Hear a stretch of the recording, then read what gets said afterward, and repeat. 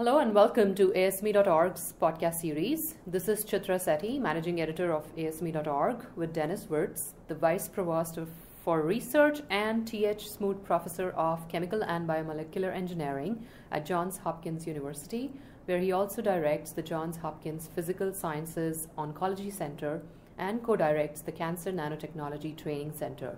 We are in Minneapolis today at ASME's 4th Global Conference on Nanoengineering for Medicine and Biology. So you mentioned in your talk, metastasis remains an important clinical challenge for cancer patients. What are some of the factors that govern metastasis? Metastatic, in a way, involve many steps. Metastasis is a cascade of events that are orchestrated by biomolecular changes and biophysical changes. Metastasis is first and foremost, of course, a oncogenic transformation. It always starts with a mutation that the cell doesn't have the tools to cope with, that prevent the natural death of these cells, and instead, because unable to fix this defect, promote growth. But that's the beginning. You can have tumor growth without invasion, without metastasis. Routinely, patients can be diagnosed with non-invasive tumors. They can have even sometimes very large tumors. It's just that they can be surgically removed and this person is good to go. It's cured because there was never a metastatic disease in the first place. What kills patients, 90% of people who die of cancer, not simply with cancer, of cancer, is due to metastatic disease.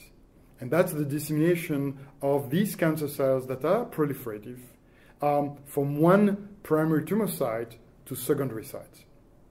So the first step is that tumorigenicity, these mutations the cell cannot cope with. The second is that most cancers, 80 to 85%, are really of epithelial origins. So epithelium is this monolayer of cells that cover the colon, cover the breast, it's also the skin. So most cancers actually have this epithelial origin.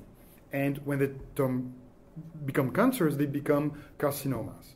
Okay? So all those epithelial sheets sit on a so-called basement membrane. So the second step is now to cross this basement membrane and encounter this very soft collagen-rich environment. Collagen is by far the most abundant protein in humans, and it occupies this space between organs, between, for instance, the colon and the next organ over, if you will. Occupying this space are typically fibroblasts. Fibroblasts will secrete the collagen and other extracellular matrix components to build up this dense matrix. The cells will have to, these cancer cells that have now breached this membrane, will have now to locally digest this collagen matrix and get to a blood vessel or to lymph nodes to be then on their way to a secondary site.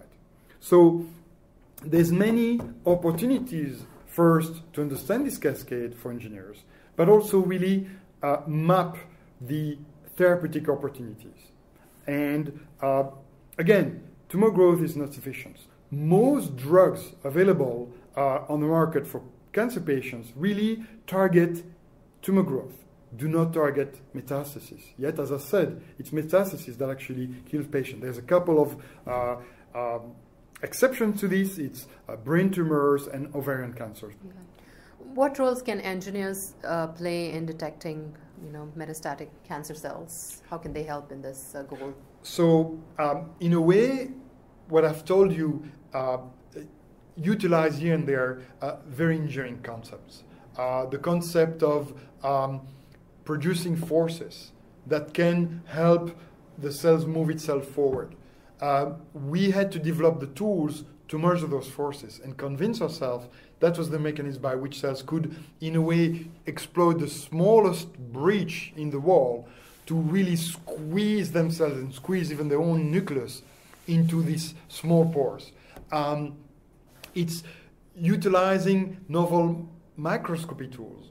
I had to be able to visualize cells from the side to be able to convince myself these cells were truly invading kind of in the mindset direction in this collagen-rich environment. So we had to use optical tricks to make it happen. And at the same time, and I think that's what the next generation of bioengineers are going to do, is not reject the biology, not ignore the biology, embrace it, but not forget their roots in engineering and physics. I think there's, first, we can help in the fundamental understanding of cancer, and then along the way, discover new therapies. One last question: where do you see, cancer treatment in the future? How will cancer be treated in terms of, this was about attacking or the problem early on, but so where is it headed in future? Where it's headed, it's I think twofold. Where it's headed, it's really less emphasis on therapy. We still need to make real progress in therapy, but in the long term, we're going to have to make progress on diagnostic. Great. Thank you so much for your insights, Professor Wirtz. And this is Chitra Sethi, Managing Editor of ASME.org. Thank you for listening.